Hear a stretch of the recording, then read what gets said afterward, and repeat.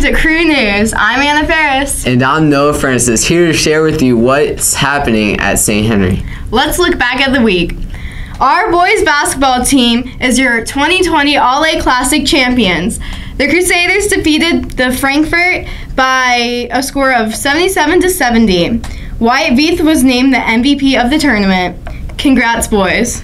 The academic team recently competed in the Governor's Cup tournament. During the competition, the future problem solvers came in first place, and the team came overall in fourth place. The members advancing to the state tournament on February 15th are James Carroll, Aaron Irick, Jacob Ball, Noel Trimbach, Griffin Gold, Zach Owen, and Noah Francis. Congrats to the team on the season, and best of luck moving forward.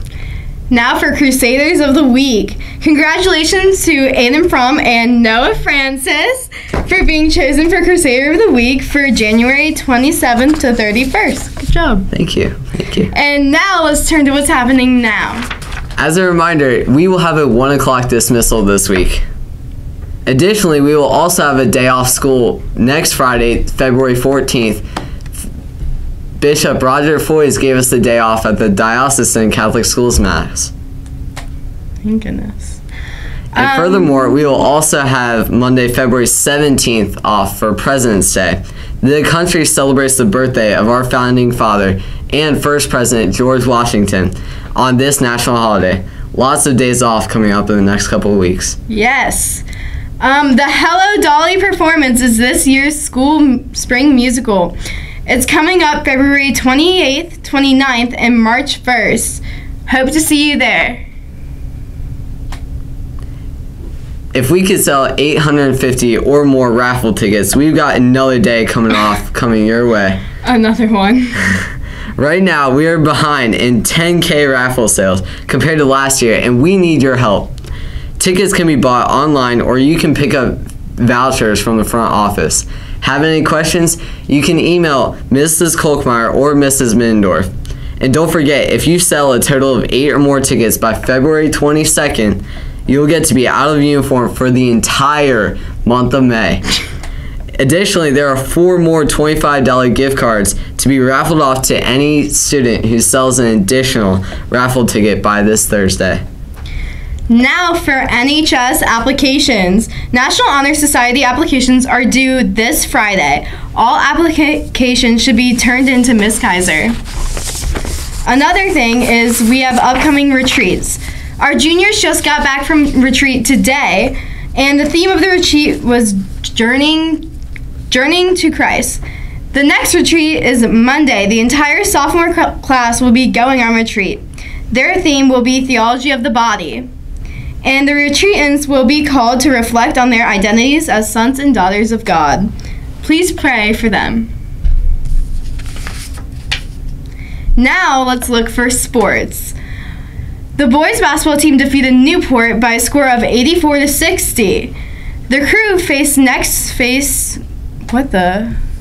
Okay, let's start from that part. Okay. And now let's turn to our sports segment.